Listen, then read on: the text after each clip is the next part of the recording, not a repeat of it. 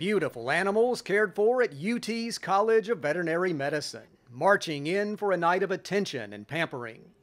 Tennessee has the 9th largest horse and pony population in the U.S., and that includes lots of human horse owners too.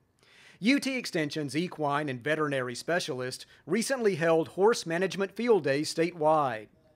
Jenny Ivey with the UT Institute of Agriculture's Animal Science Department says horse ownership tends to fall into two categories: recreational and business.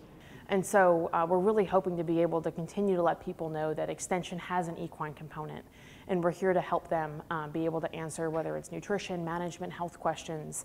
Field day visitors got to put their hands on horses, learning health tips and even listening with a stethoscope. They also practice bandaging and leg wrapping, a critical skill to have, especially if you're in a rural area and a veterinarian can't get to you immediately. So today's topics specifically are going to cover first aid, including how to take temperature, pulse, and respiration on your horse, what those normal parameters look like, and things that you should look for if your horse is in an emergency. We're also going to go through disaster preparedness. A few facts about horses: they have the largest eyes of any land mammal.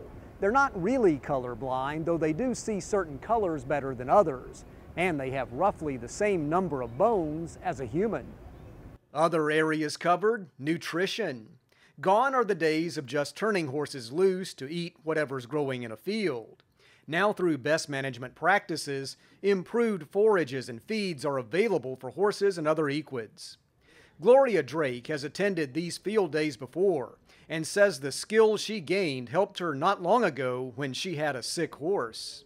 Luckily, I was able to identify those signs early. So I was able to call my vet and say, here are the vital signs, which I learned from this class, but here are the vital signs, here's what his temperature is, here's what his heart rate is. So everything checked out normally, but I also knew that he was acting uncomfortably. Drake and other owners here love their horses and take pride in giving them a quality life. The better we can understand our horses, the healthier they'll be. This is Charles Denny reporting.